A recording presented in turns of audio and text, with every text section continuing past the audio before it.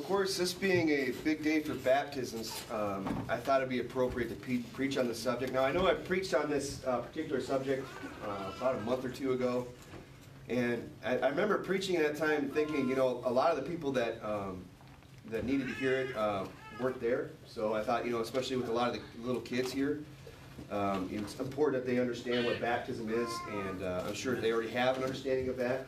But let's go ahead and drive that home a little bit. And, you know, we should.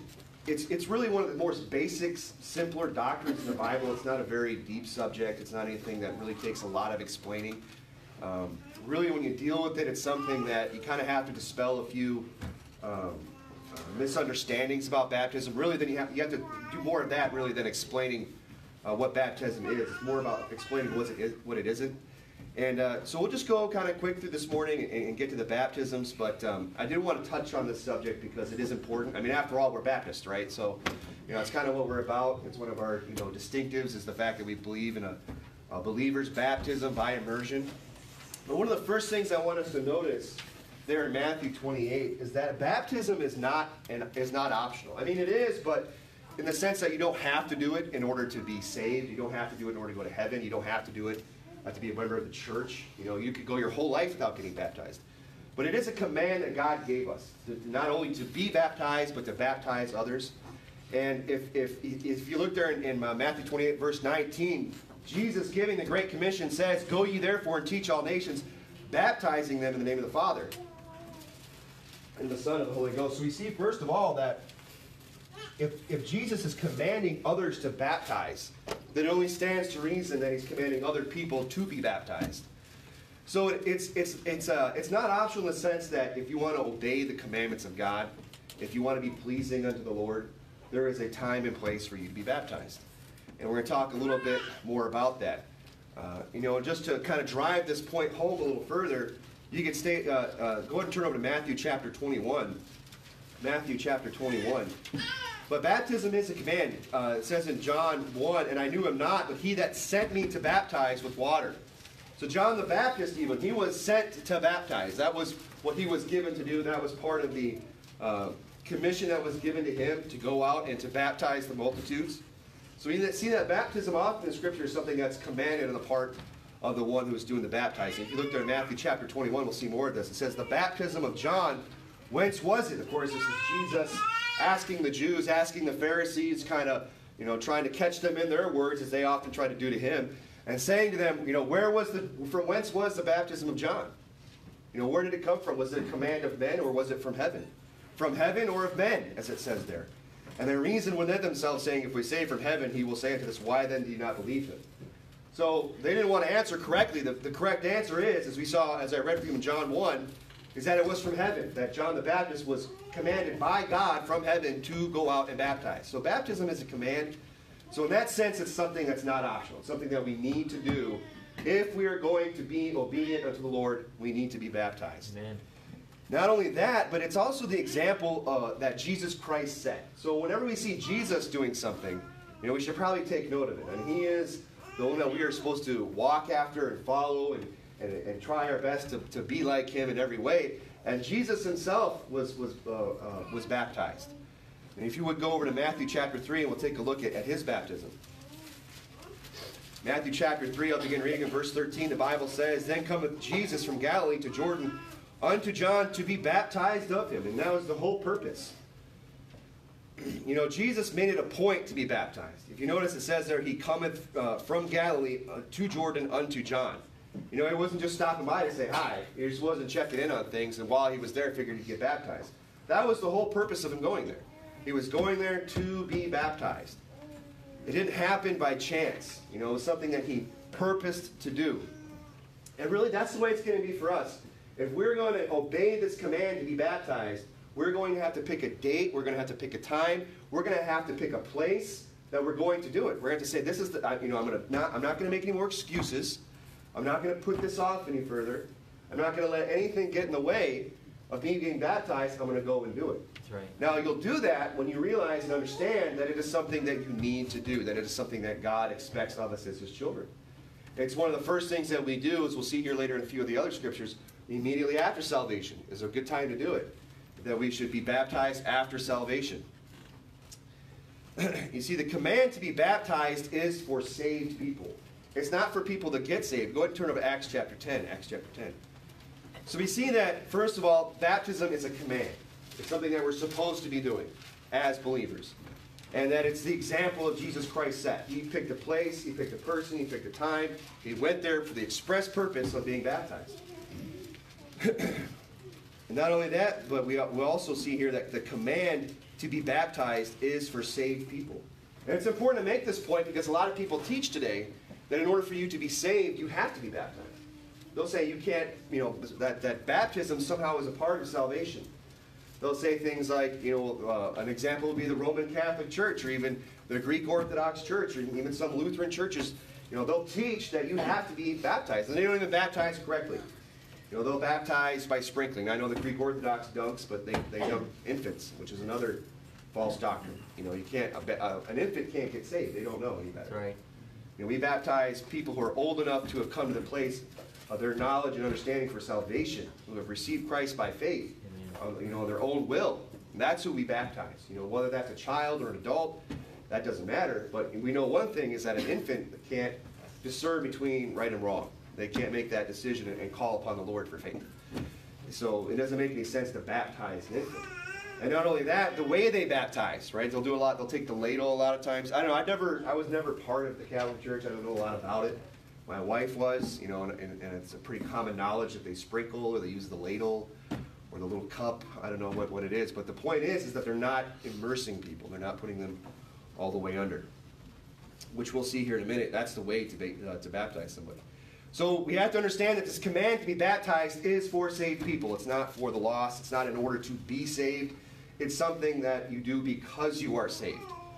It says here in Acts chapter 10, beginning of verse 1, and there was a certain man in Caesarea called Cornelius, a centurion of the band called the Italian band, a devout man, and one that feared God with all his house, which gave much alms to the people and prayed to God always. He saw in a vision, evidently about the ninth hour of the day, an angel of God coming into him and saying unto him, Cornelius.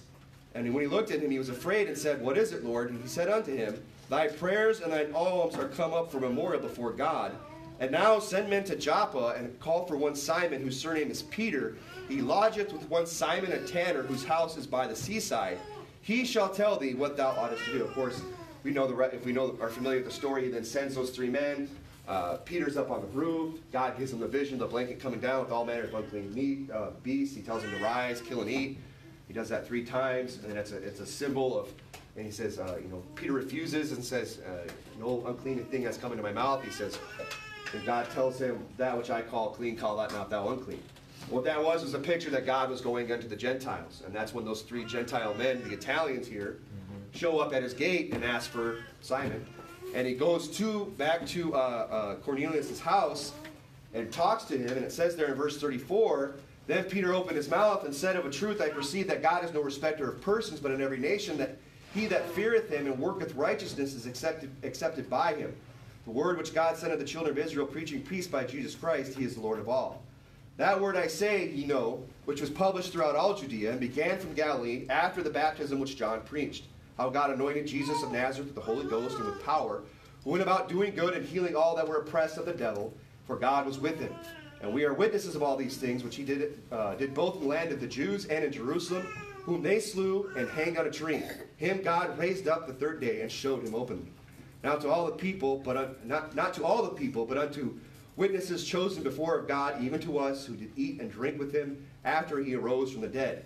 And he commanded us to preach unto the people and to testify that it is he which was ordained of God to be the judge of the quick and the dead. To give all the prophets witness that through his name whosoever believeth in him shall receive remission of sins. While Peter yet spake these words, the Holy Ghost fell on them which heard the word. And they of the circumcision which believed were astonished, as many as came with Peter, because that on the Gentiles also was poured out the gift of the Holy Ghost. For they heard them speak with other tongues and magnify God. Then answered Peter, For who can any man forbid water, that these should not be baptized, which have received the Holy Ghost as well as we? And he commanded them to be baptized in the name of the Lord. Then prayed to him to tarry certain days. So one thing, again, to point out there is the last verse that he commanded them to be baptized. He didn't suggest it. He didn't say, you might want to think about this. He said, no, you need to be baptized. But more than that, we see here that baptism, again, is for people who are saved. And if you were notice while I was reading that, Peter pretty much preaches the gospel. I mean, that's what he does here. He preaches the gospel, these people get saved, and then they get baptized. Yep. If you notice, first of all, he says there in verse 36, he says, the word which God sent unto the children of Israel, preaching peace by Jesus Christ, he is Lord of all. Isn't that one of the first things we tell people when we get into the gospel with them? We say, Jesus Christ was God, that he was born in the flesh, that he was born of a virgin, that he was come in the flesh. God was manifest in the flesh. So when we're preaching the gospel, at least we should be explaining to people that Jesus Christ is God. And that's what Peter's doing here. Yeah. He goes on and says in verses 38 through 40, he preaches the death, burial, and resurrection. But he says how God anointed Jesus of Nazareth with the Holy Ghost and with power, who went about doing good and healing all that are oppressed of the devil, for God was with him. And we are witness of these things, which he did both in the land of Jews and Jerusalem, whom they slew and hanged on a tree. So there's your death and his burial, whom God raised up the third day and showed him openly. So again, he preaches them that Jesus Christ is God. Then he preaches them the death, burial, and resurrection of Jesus Christ.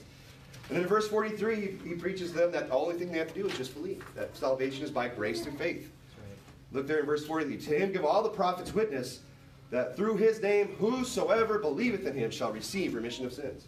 Now it's important to take note of that verse. It's going to come up later. That the one thing you need to do in order to receive the remission of sins is what? Is to believe. That's it. He didn't leave anything out.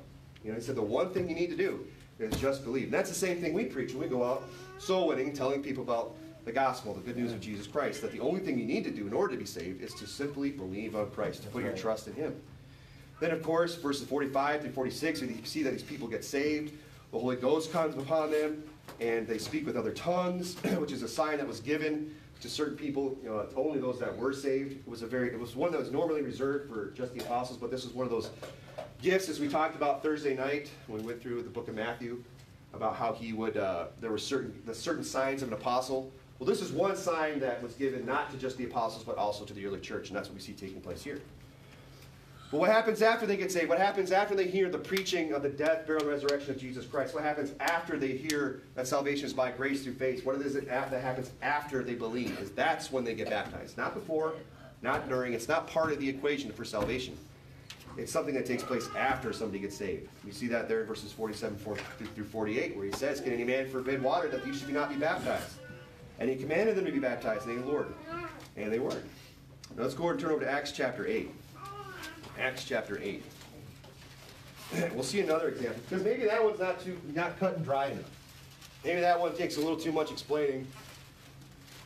And if that one went over our heads, well, let's make sure we drive this point home, because this is an important point. Because people get mixed up on this. I mean, there's whole churches that are built around this doctrine, that you have to be baptized to be saved. I believe the Church of Christ preaches this. That if you have not been baptized, you're not going to heaven. Well, that's a false doctrine, and we want to deal with it. So we see here from Acts, our first example there in Acts, but now let's look at Acts chapter 8 and see another example. Verse 26, "And the angel of the Lord spake unto Philip, saying, Arise, and go toward the south unto the way that goeth down from Jerusalem unto Gaza, which is desert.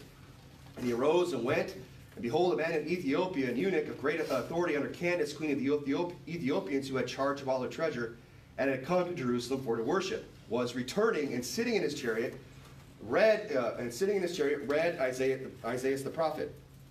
Then the Spirit said unto Philip, Go near and join thyself to this chariot. And Philip ran thither to him, and heard him read the prophet Isaiah, and said, Understandest what thou readest? And he said, How can I, except some man should guide me? And he desired Philip that he would come up and sit with him. The place of the scripture which he read was this: He was led as a sheep to the slaughter, and like a lamb dumb before a shearer, so he opened not his mouth. In his humiliation his judgment was taken away, and who shall declare his generation? For his life is taken from the earth. And the eunuch answered Philip and said, I pray thee, of whom speaketh the prophet, this, or of himself, or of some other man? Then Philip opened his mouth and began at the same scripture, and preached unto him Jesus.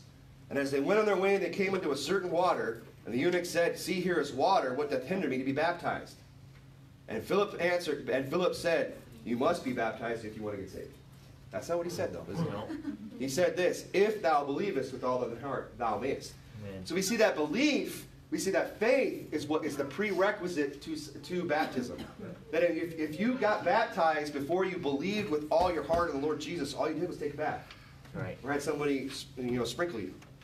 That it didn't count. That's not, it's for people who get saved. That's why Peter is very adamant. He says, if thou believest with all thine heart, thou mayest. And what was he answered? Well, he said, I believe that Jesus Christ is the Son of God. And he commanded the chariot to stand still. And they went both down to the water, both Philip and the eunuch, and he baptized him. And when they were come up out of the water, the Spirit of the Lord caught away Philip, and the eunuch saw him no more, and he went on his way rejoicing. So again, in both of these examples we saw in the book of Acts this morning, is that salvation precedes baptism. It comes before it. It's not a part of it. It's something that they are two separate things. Right. They're not the same thing. Now, I like the example here where Peter, in our previous example, he says, can any man forbid water that these should be baptized? And I love the the example of Philip too, where as soon as he hears the right answer that the man is saved, he stops the chariot and he gets out and goes right down into the water, and they take care of it right then and there. And that's the biblical example that we see of baptism. We don't need to have, this is a pretty simple subject. This isn't something I think we need to have a 2 or 3 week, Sunday school explaining to the people that are going to be baptized what it means. And, we can cover this in one sermon. That's right. We could cover this in a pretty quick sermon and get this across pretty easily. But there are a lot of churches that's not how they want to do it. They want to do the drawn out class. They want to sit there and teach on baptism for several weeks. And I don't think they're giving people enough credit that they can pick this up pretty simply.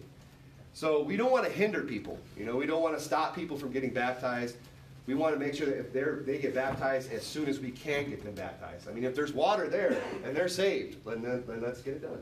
Let's go get them baptized. One of the main reasons we ought to do that is because it gives people who are being baptized, it gives them joy. And if that's what we see here with the example of Philip and the Ethiopian eunuch. It says there that in verse 39, and when they were come up out of the water, the Spirit of the Lord caught away Philip, that the eunuch saw him no more, and what did he do? And he went on his way rejoicing. Now, of course, a big part of that because he understood the gospel, but he was also able to be obedient unto the command of being baptized. So what we see, this is a good example of the fact that obedience equals happiness. When we obey the Lord, we obey His word for salvation, and that brings happiness. When we obey His word and obeying the command to be baptized, that's going to bring us joy. That's going to bring us happiness. Don't know that we're following in God's ways, that we're following Him, that we're doing the things that please Him, and that we're being pleasing to the Father. That's going to bring us happiness in our life. And that's a good principle. I mean, that's one thing that baptism, I think, kind of teaches people. Is that, it's one of the first steps, but there's many other things that the Bible, commands us. Many other things in the Christian life that we have to obey and make a part of our lives. And they're not always easy things, but if we obey those things, what they'll do is they'll bring us joy. They'll bring us happiness. The Bible says in 1 John 5, we'll read, it says, for this is the love of God, that we keep His commandments, and His commandments are not grievous. Mm-hmm. His commandments should never be to us, we shouldn't be, what a drag. Man, I got to obey the Bible. If you obey the Bible, you're not going to have a lot of the problems that the world has. You're going to have a much better life. That's right. That's what always, just boggles my mind about, relations that I've had, with my family and even friends and things like that. They mock the things of God. They mock you, me, and maybe you've probably gone through this to some degree, where they criticize you for being obedient to the Word of God. But then they're the ones with all the problems. They're the ones whose lives are a mess. I'm not saying my life's perfect. I'm not saying my life is without struggles. I'm just saying, but there's a lot of extra baggage that I don't have because I've been obeying this book. Right. There's a lot of things that they have in their lives that they could get rid of and get taken care of if they would just get saved and start to follow God and obey His commandments. So that's a good thing that we can learn from, baptism, is that when we obey the Lord, we go on our way rejoicing, that we can live a life that is happy and full. Right. Now, there is the false gospel, and I've kind of alluded to it already a few times. If you would, just stay there. Go back to Acts chapter 2. So really, that's kind of some of the basics of baptism. We'll look at a few other things. But at this point, I just want to kind of address this false gospel that's out there, as I've kind of already mentioned a few times, that baptism is necessary for salvation, that faith and baptism have to go hand in hand, that you cannot have salvation without baptism. And we don't believe that. And one of the passages that they'll turn to is in Acts 2, verse 38, where the Bible says, then Peter said unto them, repent and be baptized every one of you in the name of Jesus Christ for the remission of sins, and you shall receive the Holy Ghost. So let's see, aha, you see that? Peter said that you had to repent and be baptized in order to receive the remission of sins. Now, of course, we know that repentance that he's talking about is going from unbelief to belief, right, to believing on the Lord Jesus Christ, to turn from your disbelief in him into putting your trust in him. And then he says that, and they'll say, yeah, so okay, they'll agree with you there, but then they'll say, but you also have to be baptized in order to receive the remission of sins. But that's not what he's saying. Now, when we kind of read this, because we don't speak in the same style of English exactly as the King James is written. It's written a little differently than the way our manners of speaking today. But what he's saying there when he says to be baptized for the remissions of sins, he's not saying be baptized so that your sins can be remitted. He's saying be baptized because your sins are remitted. If you repent and believe on Christ, your sins are remitted. Therefore, be baptized. Be baptized for the remission of sins. Right. That's how I understand this verse. Because how else would you explain it? I mean, you have to take this verse in the light of all Scripture. That's right. And you have to compare spiritual things with spiritual things. So we see that remission simply means the cancellation of a debt. It means the getting rid of a debt, a charge, or a penalty. And that's what happens when we get saved. When we believe on Jesus Christ, our sins are paid for through the blood of Christ. We have the remissions of sins. Go ahead and turn over to Acts chapter 10. If you're going to Acts chapter 10, I'll read to you from Matthew 26. For this is my blood of the New Testament. So this is Jesus Christ speaking. He said, this is my blood of the New Testament, which is shed for many for the remissions of sins. He's saying that his blood is what's shed for the remission of sins. That's right. We're not filling up the tub this morning to get you clean from your sin. That's not why we're doing it. Yeah. We're doing that because you've already put your faith and trust in the blood of Christ for the remission of sins. I don't want to make light of the blood of Christ. I don't want to, dilute the blood of Christ by saying that we have to add something to it. We have to mix water with his blood in baptism. The blood of Christ is all we need for the remission of sins. And that's what he said here. He didn't leave anything out when he went and shed his own blood on the cross. So again, we have to take Acts 2:38 and compare it with the rest of Scripture, and then we can have an understanding of what he means by be baptized for the remission of sins. Be baptized because your sins are remitted. The Bible says here there in Acts chapter 10, look at verse 43, to him give all the prophets witness that through his name whosoever believeth in him shall receive the remission of sins. So again, what's the one thing we got to do? It's simply believe. He didn't say believe and be baptized for remission of sins. He said here that the only thing you have to do is to believe in him, that whosoever believeth in him shall receive the remission of sins. Now turn over to Mark chapter 16. Mark 16 is another one of these passages that they'll turn to and try to teach you the false doctrine that you have to be baptized in order to be saved. But we've already dispelled the one that we read there in Acts 2:38 where people would twist that scripture and tell you that you have to be baptized to receive the remission of sins. That's just not the case. We saw that. Now Mark 16, Jesus said, he that believeth and is baptized shall be saved. So again, this is another one of their aha verses. And they'll say, see, you got to be baptized, you got to believe. That's not enough though. You have to believe and be baptized to be saved. That's what Jesus said. Well, that Jesus did say that. I mean, that's a true statement, right? I mean, if you believe and are baptized, will you be saved? Yes. Absolutely. Because you did the one thing you need to do, right? You believed. And you can make that statement in a lot of different ways. You can say, whosoever shall believe and chew bubblegum shall be saved. Is that not also a true statement? Yes. Whosoever shall believe and go to the fridge and make a ham sandwich shall be saved. I mean, we can have fun with it. You can tag whatever you want to do, whatever you want on that. You can believe and do anything and be saved. That's how you got to understand this verse. Because that is a true statement, that if you believe and are baptized, you're saved. But you're saved because you believed, not because you were baptized. And the answer to this verse is in the verse itself. If you just continue reading the verse, there's a semicolon there. That's where they like to stop. But the sentence goes on and says, but he that believeth not shall be damned. Yep.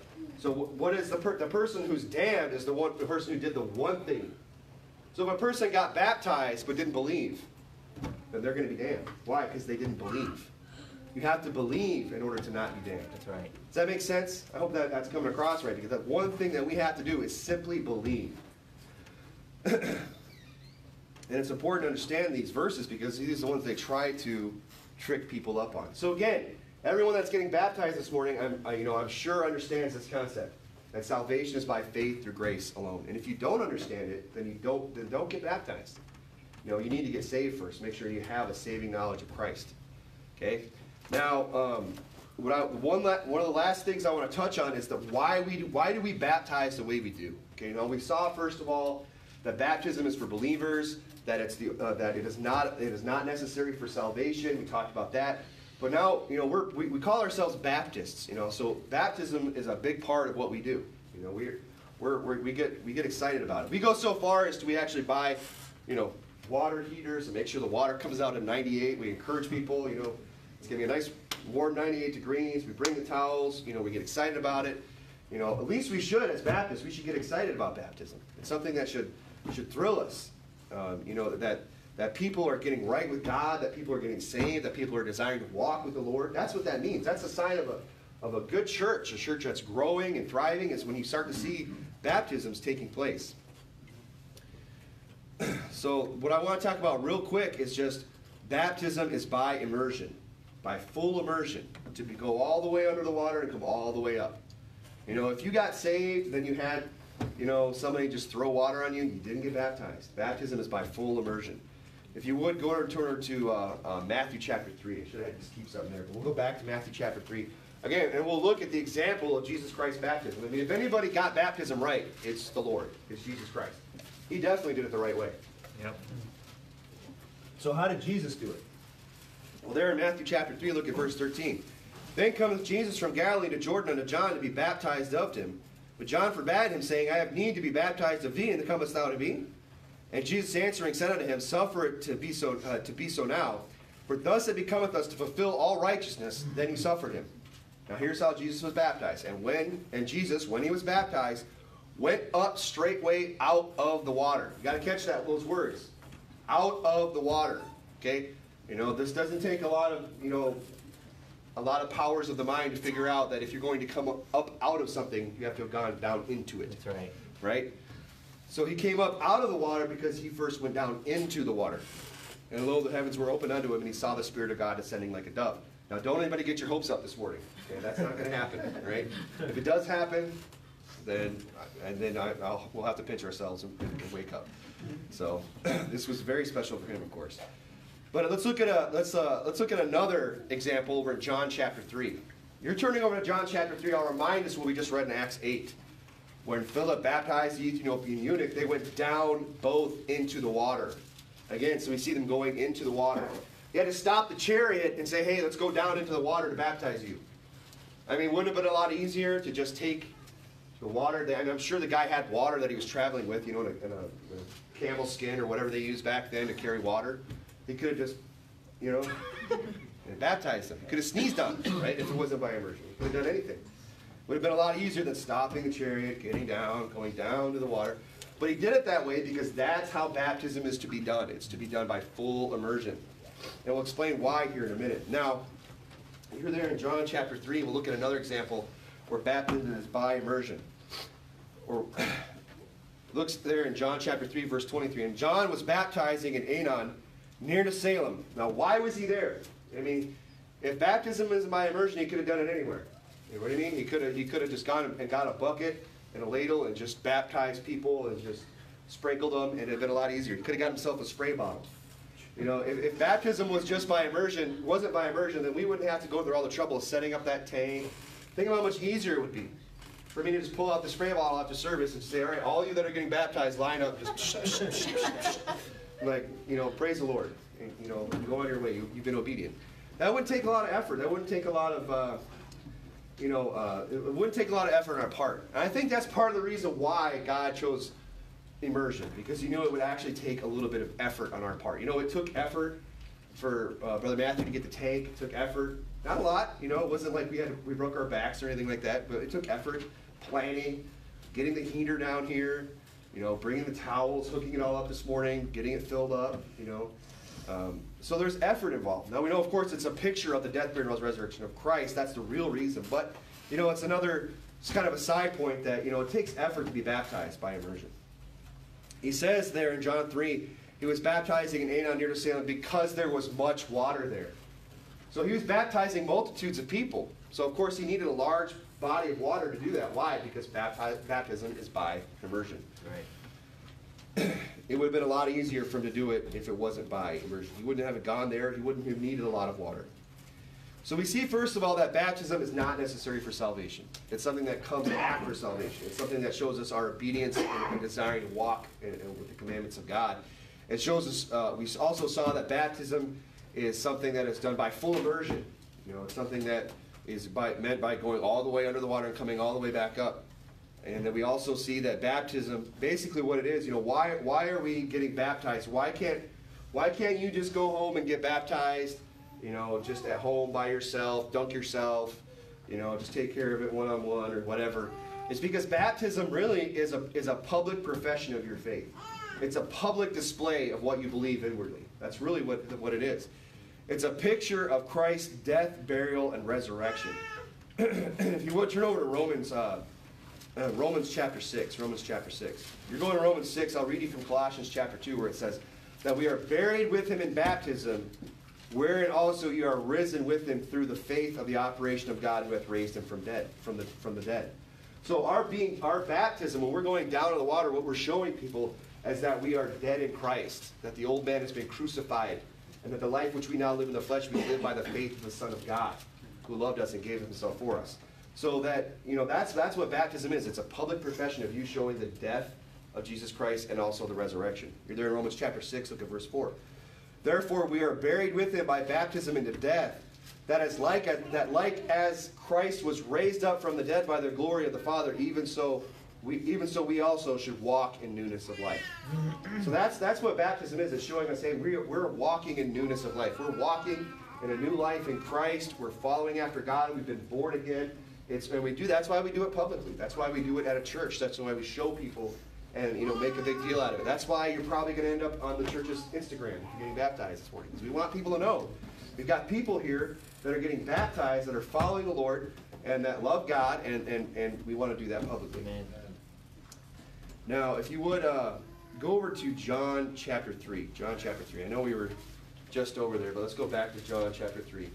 I want to think about that verse again, because this, like I said at the beginning of the sermon, this is something I did preach recently, and maybe some of these points are something you're already familiar with or heard recently. And I'm sure if you've been going to a Baptist church for very long, that you've heard sermons on baptism. At least you should have. And it's something that's real simple. It's not the most complex and intellectually stimulating subject at times. Maybe a better preacher could make it that way. I don't know. But what I don't want us to lose sight of is the fact that baptizing people is exciting. It's an exciting thing. At least it should be.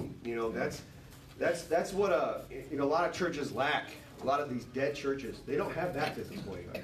If you're in a church that doesn't have baptisms going on, on somewhat of a regular basis, I'm not saying it has to be every service, but I mean, come down here today and set up a tank and baptize 5 adults, I believe, and several children. I mean, we were going to baptize today more people than some churches will baptize in a decade. And you think I'm exaggerating. I'm not. There are churches out there that are dead as a doornail. They have a baptistry. They have a nice, beautiful building. They got a nice built-in baptistry behind the pulpit up on the platform. And there's cobwebs in it and spiders. As Pastor Anderson likes to joke, that's where they put all the Christmas decorations. Right? It's just a storage space.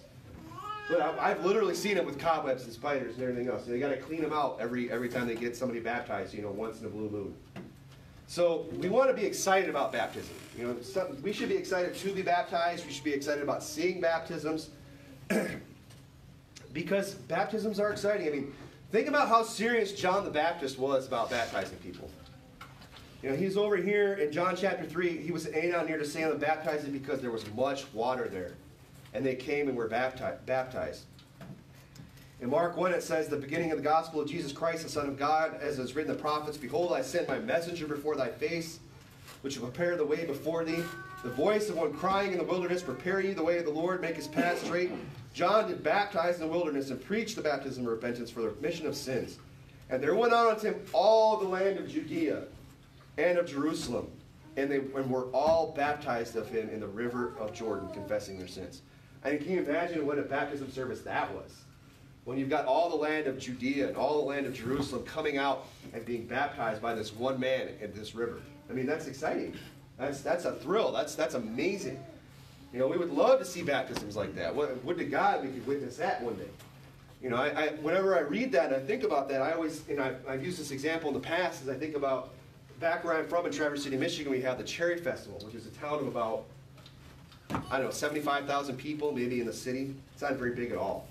You know, the Tri-County area probably isn't even more, not even, 100,000 people. It's a very rural part of the country. But once a year, over the last 100 years, they have what's called the Cherry Festival, because Traverse City, Michigan is the cherry capital of the world. At least it was. I think it still is. But they would produce more cherries there than anywhere else in the world. They would ship out a lot of cherries, so they have this thing called the Cherry Festival. And they've turned into this week-long celebration. It starts on the 4th of July, or it ends on the 4th of July, I can't remember. But there's fireworks at the beginning and the end. The carnival comes to town. They bring in all the stupid rock bands, and they set up the midway. They close off the downtown. And in a week's time, about 3 million people come through that town. That little town in northern Michigan. 3 million people come through it. I mean, that's like taking the entire city of Phoenix and just bringing them through. And every other year, what they have is they have the Blue Angels come, which are the, I think they're F-14s or F-16s. And who knows who the Blue Angels are? The Navy Blue Angels. They do the air stunts, the Blue Jets. They'll come to town. That always draws a big crowd. And Traverse City, Michigan sits on the Grand Traverse Bay. It has a 13-mile long, I think it's longer than that. It has a very long peninsula. Then you have West Bay and you have East Bay, which are two inlets out of Lake Michigan. So it's a real beautiful part of the country. But when you go down and you watch this air show, you'll stand out on the beach and you'll look down, and just for miles, you'll just see for miles, literally miles, of just a crowd of people all along the bay shore to watch these jets. And I always thought, wow, whenever I get in like a stadium or whenever I see a large crowd of people, it's always amazing to behold that many people at once, to see that, a multitude like that. Now think about that. Now, what if that crowd was there along that bay shore, just tens of thousands of people, and there was just one guy standing out in the bay preaching to them, and then they just started coming getting baptized one by one. And that'd be amazing. That would make headlines. That's something really special. But that's what we see here. We see that baptizing people can be a very exciting thing, especially when there's large numbers of people being baptized. I mean, think about what Philip did. We read there in Acts chapter 8. And I won't have you go back there, but if you read Acts 8, you see Philip, he baptized an entire city, and then he baptizes one person in the same day. He goes and he baptizes an entire city, and then the Spirit tells him to go and join himself with his chariot, and he baptizes one guy. And I think they're both equally exciting, you know. And we see that baptizing large numbers of people is biblical. You know, baptizing people immediately after salvation is biblical, or is close to. You know, sometimes the facilities don't always lend itself to that convenience. You know, we had people that were kind of waiting on baptism, and unfortunately we had to kind of, work out the kinks and make that happen. But, you know, seeing large groups of people be baptized is not only biblical, but it's also very exciting. So we should be excited to see others baptized. You know, I know, you know, if you're here today and you've already been baptized, and, you know, don't ever let it turn to a lackluster thing. I know up in Phoenix, you know, we got a lot of people, and I'm not faulting anybody, but we see a lot of baptisms. But I remember when I first got there, and we would announce baptisms after the service, say, hey, we're gonna have baptisms outside. It would you'd have like a few dozens, you'd have dozens of people out there. And I think we kind of gotten used to seeing a lot of baptisms, and we have a lot of people now. We don't see everybody flood out the door and go out there. We've just kind of gotten used to a lot of baptisms. But we should still be excited about seeing baptisms, about wanting to go see somebody and share in that moment with that person, because that's a big step. I mean, some people kind of take it for granted. They don't mind, you know, getting up in front of people and allowing themselves to be seen of others and go through that process. Some people, that's a big step, to have to, you know, have everybody looking at them, and then you're going to have some guy grab you and put you underwater and bring you back up. You know, it can be intimidating, you know. It can definitely, for some people. So we should never take that lightly. We should always be excited about it, and we should always want to see that. I think that's something that's important. You know, we should be excited to see others baptized. And I think probably the most exciting people you'll ever see baptized are the people that you win to the Lord. And really, that's the kind of the application I want to end on this morning. And, you know, that's something I think we could all work on, self-included, is not just getting people saved, but encouraging them to take that next step, to come out to church and to be baptized. You know, Philip, he won that and baptized that city in Ethiopia in the same chapter. You know, he went out and won that guy, and then he baptized him. And he was the one that did it. And he was able to take, of course, that was some low-hanging fruit on the guys like, hey, he's asking, what do I got to do to get baptized? We don't necessarily have that when we knock on the doors. I mean, people are, they kind of have to be prodded, encouraged, and even taught that they need to be baptized. But really what we see is that it takes purpose and effort to get anyone baptized. He had to go and join himself to the chariot. He had to preach him the gospel. He had to go down in the water and explain all that to him.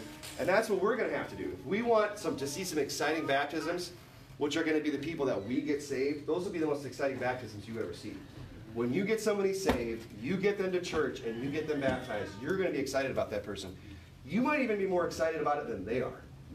Because now you're not only, you've taken, it's like you've gone another step in walking with the Lord. You are fulfilling the Great Commission. You're not just preaching the gospel of a preacher, but also baptizing them and teaching them all things. That's three different things. There's 3 steps to the Great Commission. We focus a lot on just going out and winning the lost, which is great. I'm not downplaying it at all. We need to keep doing that. But we also need to be willing to take it to the next level at some point. And again, I'm preaching this to myself as much as anybody else. It's something I need to work on, is getting people baptized, getting them to come to church and get baptized. Now, you're not going to get every single one. You're not going to, but if we're not making any effort at all to do that, I can guarantee you one thing, you'll never get anybody. But if we start putting forth an effort to do it, we might get shot down a lot, but we might, eventually get somebody to come out and get baptized. I believe that. I know up in Phoenix, there was a guy who goes out soul winning on the regular, and he had, I think, 3 people that he got saved and come out and get baptized all on the same day. And I'm excited for that guy. I said, good job. I thought, that's great. And I was challenged by that. We should allow that kind of zeal to challenge us and to be even better soul winners ourselves. I mean, we see, but it's going to take effort. It's going to take a purpose. I mean, you think about, we'll close here, go to Acts chapter 16. It's not going to happen on accident. You're not going to just, not every person you knock on and get to the door and get saved is going to be that Ethiopian eunuch who's just going to get saved, and then immediately they're going to go to you like, hey, well, I want to get baptized now. What do I do? But it's probably not going to happen. You're probably going to have to talk to them about it.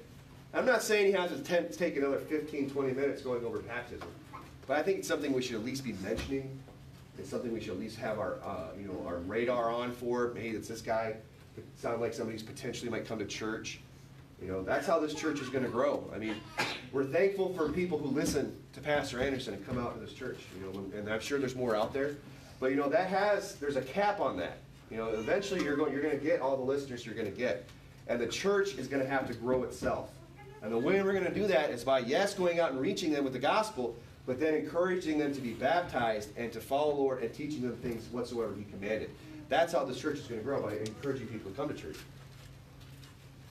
to be baptized. And it's going to take effort on our part. That's the point I want to make. That's what I want to close on. I mean, look at the effort Paul made. He said, well, that sounds hard. That sounds difficult. It might be, but I don't think it's going to be what Paul went through. I mean, Paul was cast into jail. Remember? And then there's the earthquake. And the jailer goes to kill himself, to run himself through with the sword because all the jail doors were open. And Paul says, do thyself no harm, for we all hear. The jailer comes in trembling and falls down before him. He says, sirs, what must I do to be saved? He says, believe in the Lord Jesus Christ, and thou shalt be saved in thy house. And then he preached unto him the word of God into his house. And it says there in verse 33, and he took him the same hour of the night and washed their stripes and was baptized, he and all his straightway. So after this jailer gets saved, he washes Paul's stripes.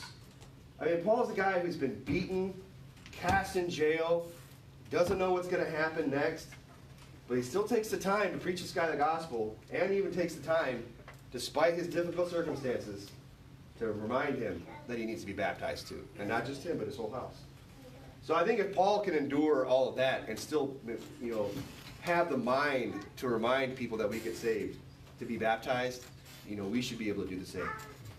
So if you're going to do that, if you're going to put forth that effort, you're going to have a plan to baptize people. And really, I just want to give you, if you have anything to write this down, or if you want to talk to me about the service, I can remind you, I have 3 simple verses. 3 simple verses. Matthew 28:19 is where we're going to show people, after you get somebody saved, you can say something just real quick. It doesn't have to be, sit here and turn into this long, conversation. You can just say, hey, I'm glad you're saved. The next step for you is to get in church and get baptized. If you want to be pleasing unto the Lord and live a life that He can bless, the next step of obedience to show Him that you want to obey Him as a child of God is to be baptized so that God can bless you. And you would show them Matthew chapter 28 and verse 19 where it says, go ye therefore and teach all nations, baptizing in the name of the Father, the Son, and the Holy Ghost, and teaching them to observe all things whatsoever I have commanded you. You say, see, it's God's will here that you would be baptized. He wants people who believe to get baptized. And maybe you could think of other verses that would be better to make this point, but you want to show them that it's God's will for them to be baptized. And you could turn over to Matthew 3:16. We already read it. You can say, so God wants you to be baptized, and hey, the way you get baptized is by full immersion. And Matthew 3:16, of course, is the example of Jesus Christ, how that He went down straightway into the water, or came up straightway out of the water after He first went down into it. So you can say, so we believe that baptism is by immersion, going all the way under. And then you could just say, show them Acts 10:48, which we talked about, say, it's a command to be baptized. This is something you need to do. But by then they're saved, so they understand that this is not part of their salvation. But it's something that they need to do in order to be pleasing to God. Maybe if we just took a minute and marked out a quick baptism road in our Bible, we could encourage people to be baptized. And then maybe you, one day, could get excited about seeing somebody that you got saved come out to church and get baptized. Yep. But it's not going to happen if you're not willing to put forth the effort to see it happen. Let's go ahead and pray.